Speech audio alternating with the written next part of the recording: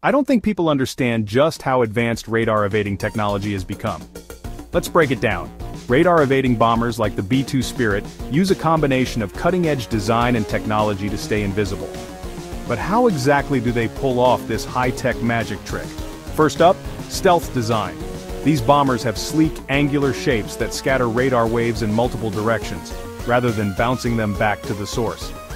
Think of it like a stealthy ninja suit that makes them nearly invisible to radar eyes.